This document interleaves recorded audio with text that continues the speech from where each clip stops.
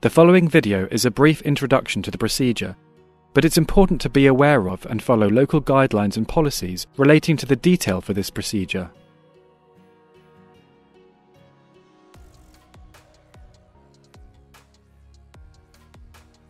Prepare the equipment required on a small trolley next to the patient, not forgetting a small glass of water.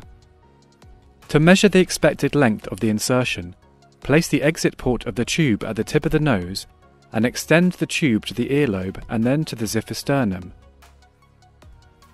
With the patient sitting upright and their head tilted slightly downwards, take the well-lubricated nasogastric tube and insert it into the opening of the nostril.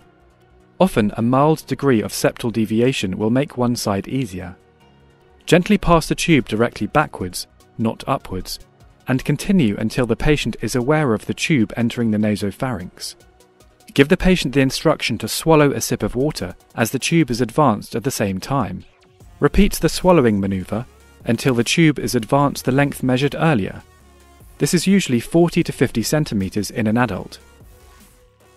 If the tube causes coughing or becomes coiled in the oropharynx, withdraw the tube and try again. Fix the tube at the nose with adhesive tape and attach a drainage bag to the free end of the tube. Once the intragastric position has been confirmed, the guide wire can be removed.